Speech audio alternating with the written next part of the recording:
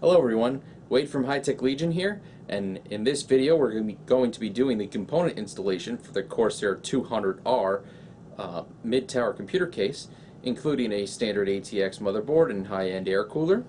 We'll also show you some benchmarks towards the end of the video, so stay tuned.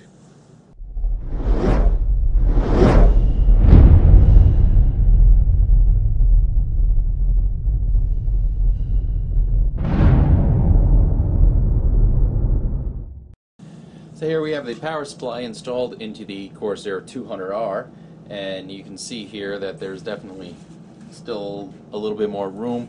If you have a power supply that's a little bit longer, you'd still be able to put that 120 or 140 millimeter fan into this bottom slot if you'd like. I've already run all the cables through the bottom cable management hole here so that I can start routing them through the holes once the motherboard's in place. We now have the standard ATX motherboard mounted into the Corsair 200R, and you'll notice that there is a very large Fontex dual tower heatsink in the case, and the side panel will go on with both fans on and this large cooler in place, so there's definitely room for these larger air coolers in this case.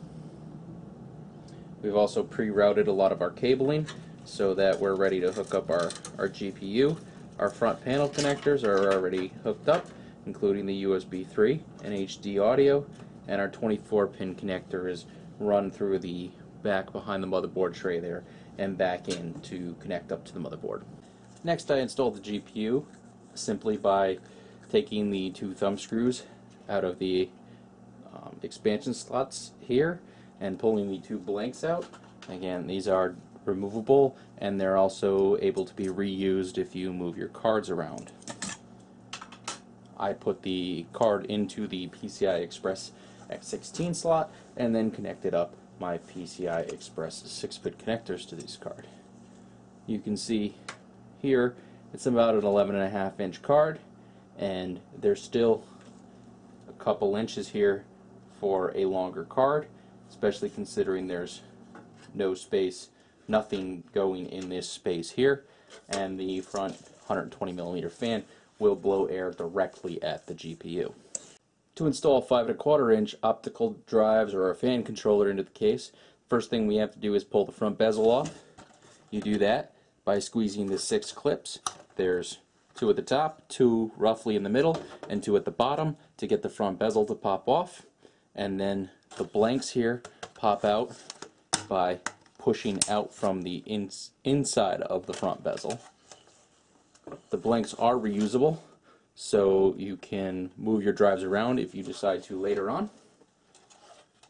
You can put the front bezel back on and then slide your drive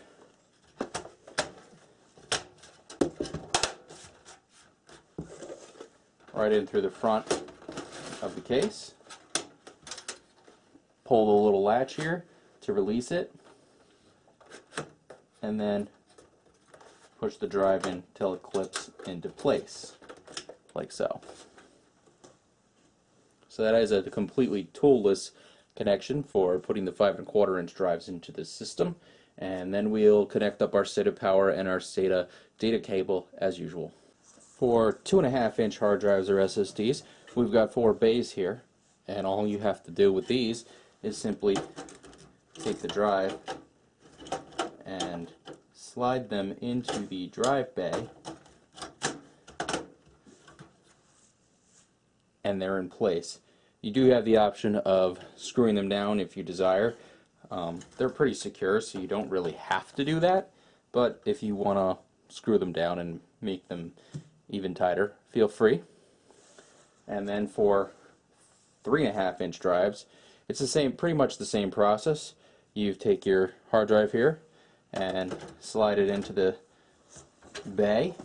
There is a little clip here on the side, so you want to pull that to release the tension, and then you push the drive in until it clips into place, and connect your SATA data and SATA power cables up to either drive as usual.